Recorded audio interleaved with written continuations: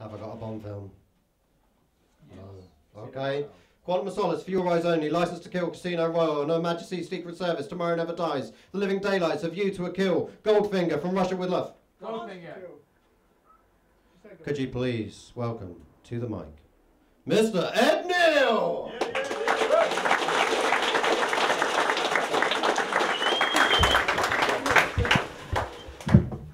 First time I've done this with the microphone out of the stand. Alright. This is called Under the Ring. I was born into a world that doesn't care for the spoken word. So take these syllables and take these words and turn them into verse. It doesn't matter if they rhyme. It doesn't matter if they're out of time. Just say them with conviction and they'll pass this test of mine. Can some of you guys even pronounce diction? I'm suffering a language addiction, but I'm without lawful restriction. So with these words, I'll create an accurate depiction of us acting outside of society's jurisdiction. I don't think we're being particularly rebellious. We're just not doing exactly what they're telling us. You see, for me, these words written down mean nothing. You might think I am, but I'm not bluffing. It's the way I verbally read that makes these words lyrically bleed. Rhyme schemes don't stand for fuck all when these words can stand up for themselves. They don't hide away and curl into a ball. Instead, they become a representation of ourselves. It's us, the people, that give power to words, like the air that rushes under the wing of a bird. And just like a seed grows into a tree, this passion continues to grow inside of me. Thank you.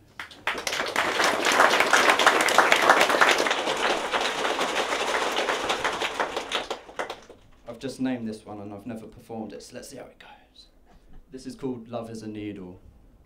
What do you hear when you hear the sound of a heart beating in the lost and not found? The desolate cry of a skipping record. One lives on whilst the other's ignored. Lead them by the arm and help them move on. Tell them the past is the past and it's forever gone.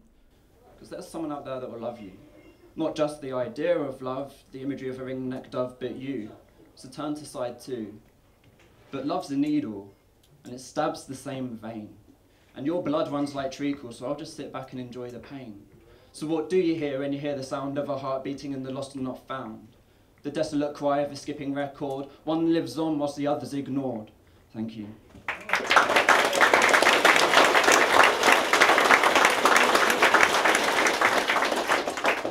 This one's called Notion, because I couldn't think of a fucking name for it.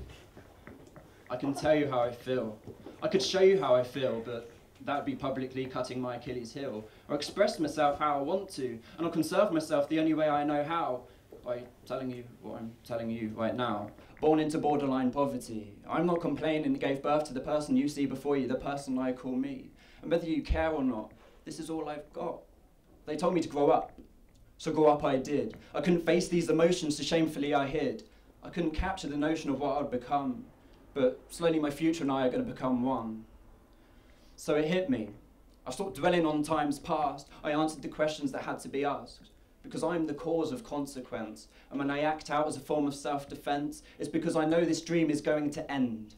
And I've just fallen off the wrong side of the fence. Because I can't capture the notion of what I'm going to become. But,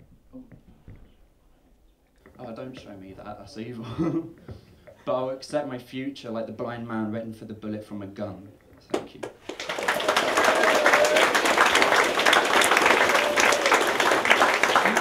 I'm going to do this one really, really quickly. I've never done it, but let's see it.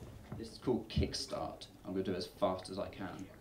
Let's kickstart the beat. Your feet tap the street. I want it loud, yeah, I don't want it discreet, because life's in constant rhythm. So when you take a second to stop and listen what you're hearing, it ain't no silence, a screaming ambulance, the perfect example of urban ambience. Perfection, reflecting the idea of dismissing the detection of imperfection. Then and only then can we possibly start to look at the past again.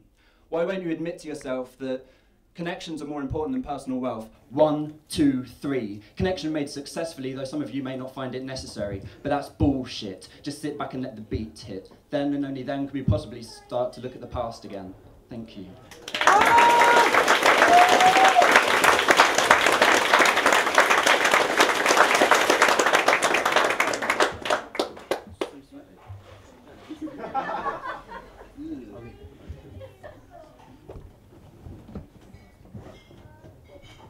I think I could do some handkerchiefs or something. Ladies and gentlemen, please. Big noise, big love, Mr. Neal!